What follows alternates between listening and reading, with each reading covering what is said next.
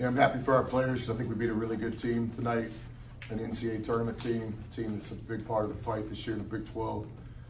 A team, we have a lot of respect for. I want to recognize the crowd too. Another great, home court advantage. It starts with the students filling those lower seats tonight. Really very appreciative. Season ticket holders, everything that comes into these games, we're so appreciative. We don't take it for granted. And our guys appreciate it too. Guys are always talking about the crowds after the games and things like that.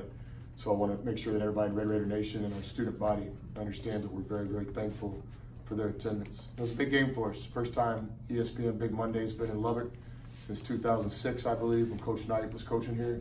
So, we embraced that. We didn't act like it wasn't happening. We embraced it because we want to play in more meaningful games like this. We want to see Holly Rowe and Fran as much as possible. No disrespect to the other people that do our games.